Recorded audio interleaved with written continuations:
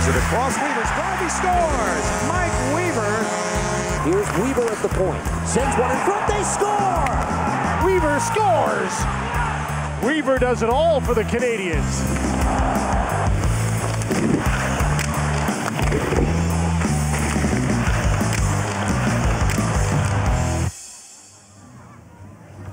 Well, lots to talk about when it comes to Mike Weaver's career, but we're going to go again to the Canadettes because you have such deep hockey roots here. Your grandfather was the one who actually started that tournament. It's pretty amazing. My dad and mom has talked about it so many times. It's pretty amazing that my grandfather's built something so huge. Do you know why? What kind of prompted the beginnings of it for him? Well, my mom was one of the captains of the team, so I know she was a really good hockey player back then, and it's something that every day to be honest with my hockey school, defense first, I love working with girls hockey. I don't tell the guys this, but girls actually listen. Hey. So the grandfather is Roy, that's your mom's dad, and then you have Pat, your mom, and Ron, your father, and obviously two huge influences and an amazing NHL career, Mike, but you weren't drafted. I mean, you were a great junior, but it wasn't an easy road to the NHL, so tell us how you did it. No, well, obviously you had to have your some parents that drive you to the game every single day, practice.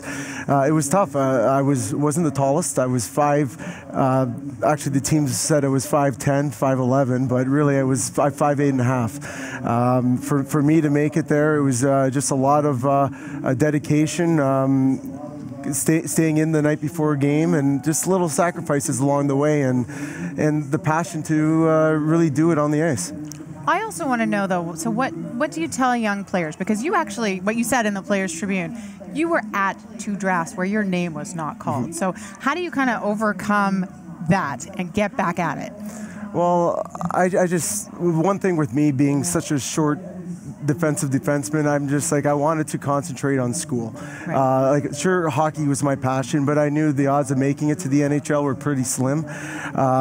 But somebody has to, and I just wanted that opportunity to get there. But also, at the end of the day, whether you play 1 game in the NHL or you play 600 games like myself, education is so important. I'm admiring that beautiful set of teeth you have, because you did make the decision to eat pucks.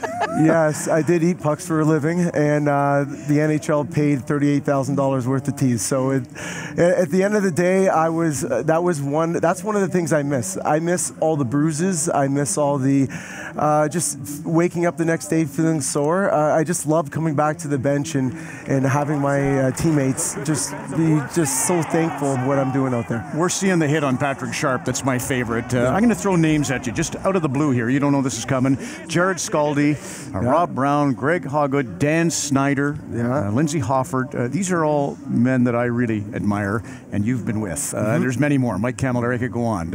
There's 6. Pick one.